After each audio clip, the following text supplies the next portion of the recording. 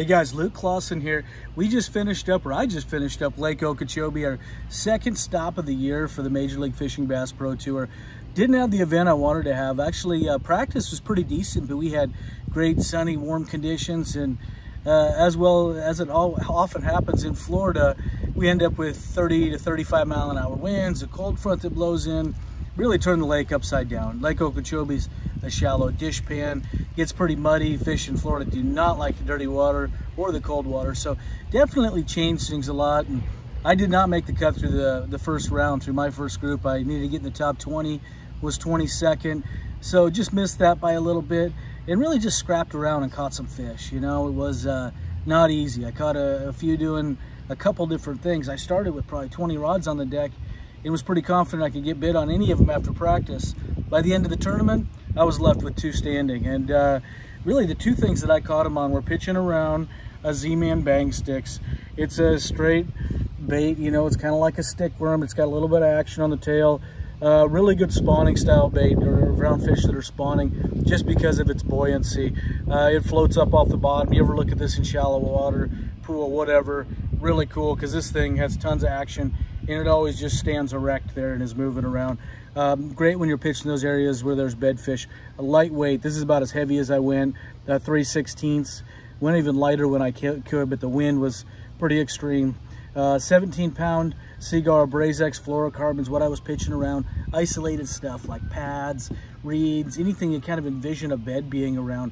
There's so much Kissimmee grass or huge areas of reeds or pads. Those isolated little deals are what I was trying to focus on a lot of the time, especially when you got in areas that presented that kind of opportunity. There's not all the lake has that kind of stuff. There's definitely fish that spawn in other places, but those are kind of the easy targets there to hit. The other thing I did a lot looking, because things had changed so much, it was like starting over, was dirty jigs, 3/8 ounce no jack swim jig. You can see it's got a big hook in it, 65-pound Seaguar Smackdown braid.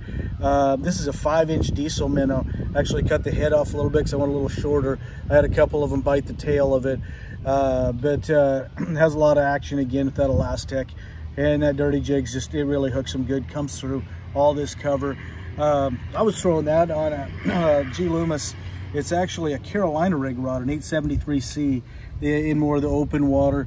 It's a little bit softer. It's not a super broomstick, but I could cast it really accurately. It went to some heavier rods after that,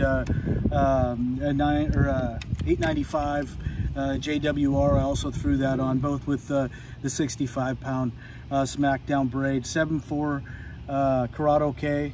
Shimano Corrado K reel, something that I can keep that bait moving. But you need something a little bit faster with that swim jig. Sometimes they just come up and want to just push it right at you and your line just falls slack. You need something to be able to catch up to those fish. The other rod I used was actually the same rod I won the Classic on, my favorite all-around rod. It's an 844C MBR GLX G. Loomis rod. I use this a lot for worm fishing, pitching around these kind of plastics, little jigs, stuff like that. It was perfect for this.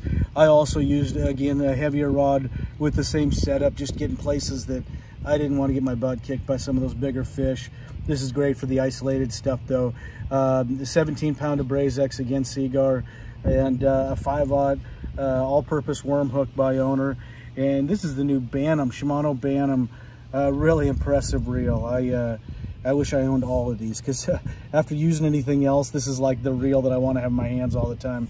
And this is just a 6.2 to 1, kind of an average speed reel. I use it for a lot of worm fishing, crankbaits, spinnerbaits, stuff like that, that speed reel. But it's plenty good speed for pitching a worm around, just super smooth. The reel is mind-blowing how easy the line comes off, how smooth it is in your hand, and how solid it feels. It's all one-piece frame, so it just feels incredibly rigid. But that was pretty much my tournament. I could have just started with those 2 baits, that bang sticks, and a swim jig. I also did use a Alabama brim color swim jig a little bit, but that was most of my tournament. I wish I would have kind of consolidated what I started with and maybe had a little bit head start in figuring things out. But man, it was not easy for me. I just missed the cut.